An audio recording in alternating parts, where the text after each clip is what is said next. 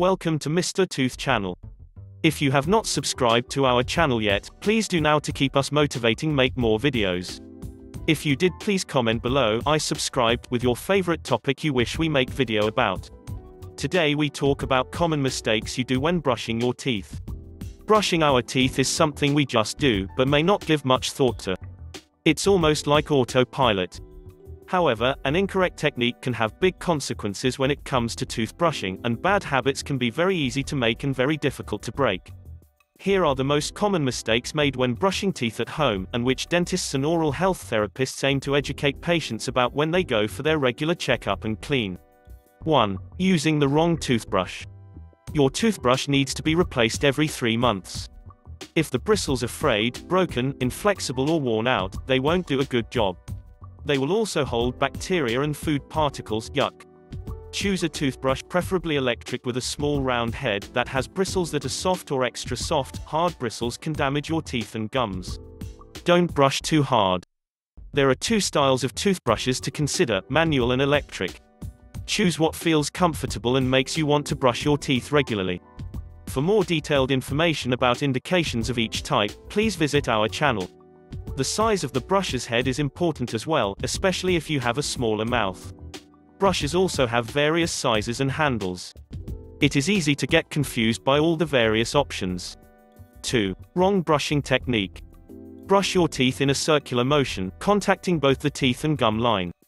Hold the toothbrush at an angle of 45 degrees away from the gums and brush every tooth in your mouth.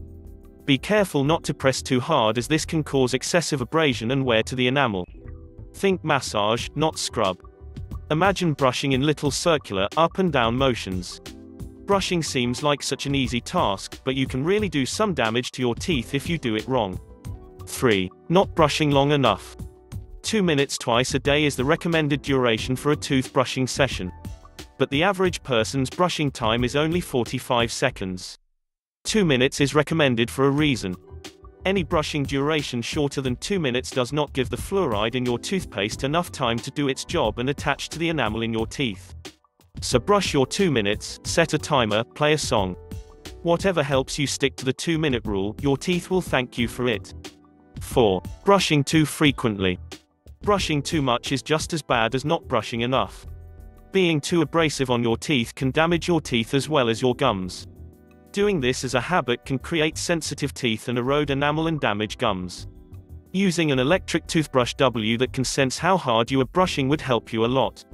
Also, wait for at least 30 minutes after eating or drinking acidic beverages, such as wine or soft or sports drinks, to brush your teeth. To brush teeth, and wait half an hour after brushing to eat or drink. 5. Ignoring the inner surfaces of the teeth. Don't just focus on the outer surface of the teeth, the inner surfaces need cleaning just as much.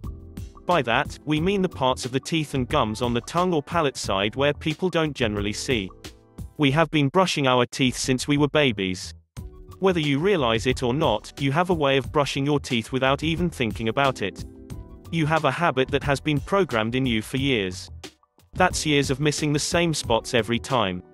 6. Storing your toothbrush wet. The problem with storing your toothbrush wet is when you store your toothbrush in a confined space such as a drawer or cabinet. If it stays moist in a small space, it will become a breeding ground for bacteria. Make sure it air dries before you put your toothbrush away. Once you are finished brushing your teeth, the American Dental Association let your toothbrush air dry, upright, not touching any other toothbrush heads. Before you start brushing, rinse the bristles of your toothbrush thoroughly with warm water to remove any debris, and do the same after you have finished. The handle of your toothbrush is also quite important. Make sure to often wipe it down and keep it clean. Also, if your toilet is located in your bathroom, don't store your toothbrush on the vanity. Bacteria from the toilet bowl is sprayed around the room if you flush with the lid up. 7. Not changing your toothbrush regularly.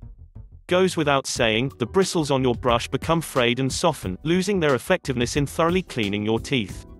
Change your toothbrush or toothbrush head in electric toothbrushes every 3 to 4 months. 8. Rinsing your mouth after you brush. Many people have the habit of rinsing their mouth after they brush their teeth. It is nothing more than a bad habit.